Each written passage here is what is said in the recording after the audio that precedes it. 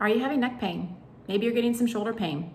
You're frustrated that you can't figure out why the pain is there, what you did that created the pain. You go and you get a massage and the pain returns within 1 or 2 days, or maybe 1 or 2 hours.